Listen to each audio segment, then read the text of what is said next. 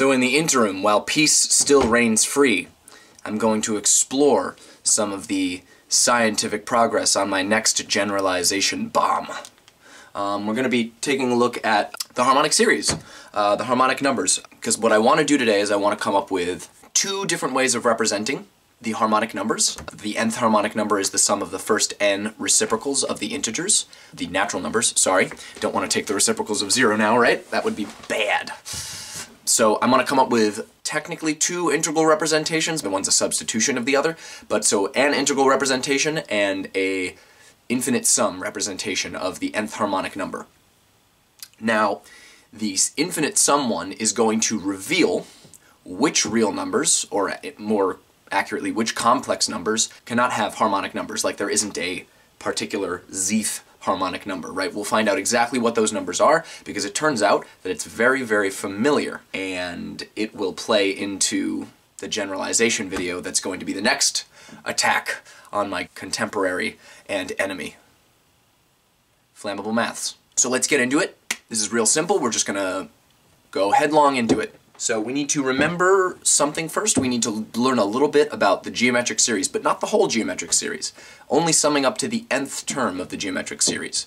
And then we're going to take the integral of that, and that's going to reveal the harmonic numbers. So let's do it. My good friend Joe is with me, keeping me alive, replenishing my blood. So right at the get-go, let's just have a quick reminder of what the harmonic numbers are, usually denoted capital H sub n. It is defined to be, the nth harmonic number is the sum from k equals 1 to n of 1 over k. In that we're starting at k equals 1 and going all the way up to n and adding up the reciprocals of those integers. So we've shown that as n tends to infinity, so does the harmonic numbers, right? It diverges very, very slowly. It diverges logarithmically. In fact, it and the logarithm have a limiting difference of the Euler-Mascheroni constant, or as it's properly known, the oily-macaroni constant. So these are the two facts, right? This is the definition of what the harmonic numbers are. And then the limit as n approaches infinity of the nth harmonic number minus the natural logarithm of n, this tends to, and is defined to be, the Euler-Mascheroni constant, which if you remember from my previous videos / anything on the internet about it, or anything that Papa Flammy has done, you'll get 0.577-ish, right? Not too bad. So what we're going to do is we're going to need sort of the incomplete geometric series at first. Nailing down an integral representation for the harmonic numbers, we want to consider the geometric series, but not all the way to infinity. We actually want to stop at n minus 1. So we're going to define S to be the sum from k equals 0 to n minus 1 of x to the k. So we're just adding up powers of x that go from 0 to n minus 1. So x to the 0 is 1, x to the first is x to the second is x squared, of course, and we're adding all the way up to x to the n minus 2 plus x to the n minus 1, whatever n is, right? Since this is a finite sum by definition, x can be as big as you want and n can be as big as you want, and you will always get a finite sum, however large it ends up being, right? So in this case, x is not restricted, there's no radius of convergence, everything converges because it's a finite sum.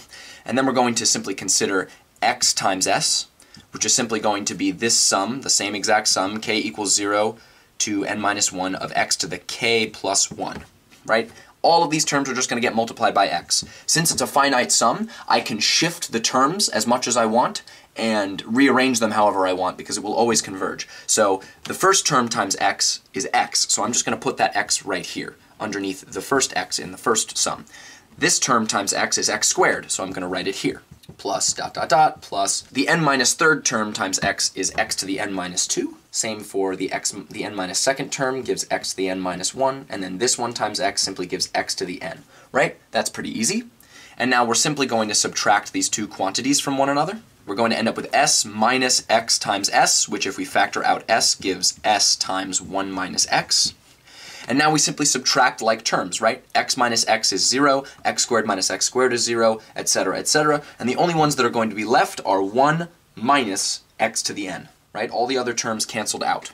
To solve for our original sum s, we simply have to divide by 1 minus x, and we get that our original sum, s, is equal to 1 minus x to the n over 1 minus x. And so this is what we need to start with, right? We know that this is what our sum is equal to. what we're going to do, because this is a finite sum, we're actually going to integrate this, right, as a function of x. So we just need to remember this fact, right? So I guess I could do this over here, right? I guess I have room for that. So I'm going to integrate s as a function of x, right? So this should really be s of x, right? So if I integrate from 0 to 1, this function here, right? So the sum from k equals 0 to n minus 1 of x to the k dx. Well, what can we do? We can switch the sum and the integral, because not only is an integral over a polynomial perfectly fine, but a finite sum over that, it's all convergent is what I'm trying to say. So we can simply switch the sum and the integral to get the sum from k equals 0 to n minus 1 of the integral from 0 to 1 of x to the k dx. Well, the integral of x to the k is simply x to the k plus 1 over k plus 1. So we're going to end up with the sum from k equals 0 to n minus 1 of x to the k plus 1 over k plus 1 from 0 to 1, right? Plugging in 1, we get 1 to the k plus 1, which is 1, over k plus 1. Plugging in 0, we get 0 for all the terms. So what we really have is the sum from k equals 0 to n minus 1 of 1 over k plus 1, right? Now what I'm going to do is I'm going to plug in k minus 1 for k. That way, both indices have to go up by 1 to compensate for that, to make sure that the sum is still equal to that amount. So we simply plug in k minus 1 for k and increase the indices by 1, and you'll see what we end up with. We get from k equals 1 to n of 1 over k, which is, by definition, the nth harmonic number. If we integrate our sum s as a function of x from 0 to 1, we actually end up with the nth harmonic number, which is to say that we can integrate over this thing from 0 to 1, and we get the nth harmonic number. So given this fact from here, we know that if we did this, this implies that the integral from 0 to 1 of this function here, 1 minus x to the n over 1 minus x dx, is the nth harmonic number. So that's fact number 1, right? That's beautiful. That's a beautiful result, by the way. I just think that's absolutely wonderful. And if you plug this into Desmos, you'll see a nice continuous curve that starts from -1 and goes to infinity. And it's perfectly well defined. Well, it starts for x greater than -1, not equal to -1. It goes down to negative infinity if n approaches -1. It's perfectly well defined for everything from greater than -1 to positive infinity. So this is really nice for that. Okay, so now that we've established that this integral is definitely equal to the nth harmonic number, we're simply going to do a bit of a substitution.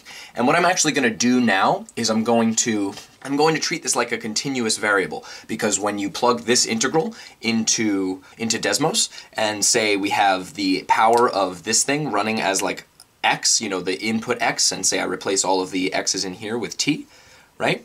And so then we're saying what's the xth harmonic number, right, as a continuous real variable, then this is actually a valid representation of that and is equal to the nth harmonic number at integer values. So this is a totally valid continuation from the natural numbers, or I guess you could say the 0th harmonic number is 0 because you're not adding anything, from the natural numbers to every real number greater than -1, right? So this is a nice generalization. And what we're going to do is we're going to do just a little bit of a substitution here. So I'm going to erase all this stuff, and I'm just going to rewrite the fact that I've got. So we have that the harmonic numbers evaluated at x, right? So this is now a continuous real variable where x is greater than -1, is equal to the integral from 0 to 1 of 1 minus t to the x over 1 minus t dt, and that's what we just proved using the not quite complete geometric series, right? And all I'm going to do is do a slight substitution. I'm going to let t be replaced by 1 minus t, right? Which tells me that dt is going to be replaced by negative dt, and this integral is now going to go from 1 to 0. So this is going to be equal to the integral from 1 to 0, because plugging in 0 into here gives 1, and plugging 1 into here gives 0, of 1 minus t, right? I'm replacing t with 1 minus t, to the x over t, negative dt. Naturally, we're going to use this -1 to simply reverse the order of integration, so we can actually eliminate that factor of -1 and sort of put it into the order of integration, so it now goes from 0 to 1. And we have this other sort of familiar way of writing this expression, which is quite nice. So now we have these two nice facts, right? We have these equivalent, integral representations. A new fact that I'm going to do now that sort of highlights a fact we're going to need later when I do my next generalization bomb against you, Flammy boy. Bring it on. Bring it down. So, yeah, what are we going to do? We're going to integrate this from 0 to 1. We're going to integrate over this from 0 to 1. That's what we're going to do. So, let's do it. So we're going to take the integral from 0 to 1 of the harmonic numbers, which, because we know that the harmonic numbers can be written as an integral, we can actually evaluate this as a double integral. This is going to be the integral from 0 to 1 of the integral from 0 to 1 of 1 minus t to the x over 1 minus t dt dx, right? This is the xth harmonic number, and this is the integration that you see here. So this is everything in brackets, right? But what we're going to do, since the bounds are the same for both integrals, and this is a convergent integral, we're going to simply exchange the integration. So when I do dx first, and then dt, this 1 over 1 minus t is not going to depend on x, so I will be able to factor it out. So it's going to appear like this. The integral from 0 to 1 of 1 over 1 minus t times the integral from 0 to 1 of 1 minus t to the x dx dt. Right? We've simply just brought it in. Now, each of these individual terms will converge over this interval, so we can simply write it as two different pieces. So this is going to be the integral from 0 to 1 of 1 over 1 minus t. So we can integrate each of these essentially point-wise, or term-wise, I guess you would say. So the integral of 1 with respect to x is simply going to be x, and we're evaluating it from 0 to 1, minus, what's the integral of minus t to the x? It's minus t to the x divided by ln of t, right? And that's being evaluated from 0 to 1, dt, right? I've done the x integration. Now we just simply have to plug in our bounds and evaluate what it is equal to. So plugging in 1 for x gives 1, plugging in 0 for x gives 0. Plugging in 1 for x here gives t over the natural logarithm of t. Plugging in 0 for x gives 1 over the natural logarithm of t. So we're going to end up with 1 over 1 minus t times 1, I'll be thorough, 1 minus 0, right? Minus, what happens when we plug in 1 for x here? We're going to get t over ln of t. So we get minus t over ln of t. And when we plug in 0 here, we're going to get t to the 0, which is 1, divided by ln of t, right? So we actually get minus that, so plus that. So we get plus 1 over ln t, right? dt. Combining like terms and deleting things, right? The 0 doesn't matter. We can actually write this as 1 minus t over ln t, right? And so what we end up with is the integral from 0 to 1 of 1 over 1 minus t times 1 plus 1 minus t over natural logarithm of t dt. Now doing one more simplification, we simply distribute the 1 minus t in. 1 times that is, of course, the thing, 1 over 1 minus t. So we have the integral from 0 to 1 of 1 over 1 minus t. And now look what happens. This 1 over 1 minus t and this 1 minus t cancel, and we'll simply be left with plus 1 over the natural logarithm of t. This looks awfully familiar, doesn't it? So what we've done here is we've integrated the harmonic function from 0 to 1, where h sub x is simply the continuous version of the harmonic numbers, and we're left with the fact that this integral, this definite integral, is equal to the integral from 0 to 1 of the quantity 1 over 1 minus t plus 1 over the natural logarithm of t dt. But we've seen this before. We've seen this before from a very, very special frenemy of ours. This is Papa Flammy's Putnam Challenge question that he addressed back in April of last year, a very long time ago. And he showed that this is equal to, you guessed it, the Euler-Mascheroni constant. The oily-macaroni itself, right? 0.577 ... And if you want to see the full proof that this is actually true, I will link to his video in this video.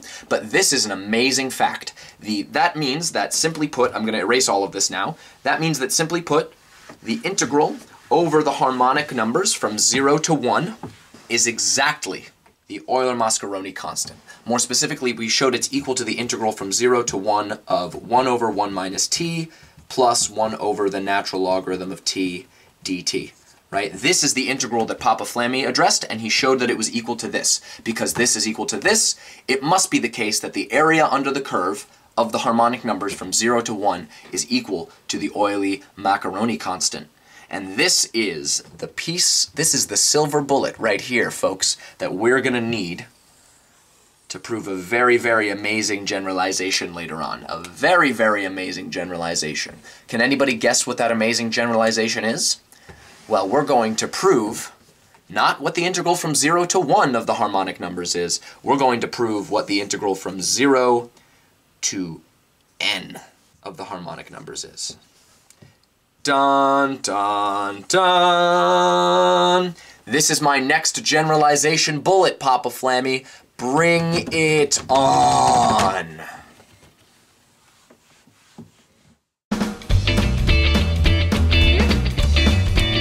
Quick little thing, this channel has an Instagram, so it is at what the hectagon, of course, and it has a Twitter, and it is of course naturally,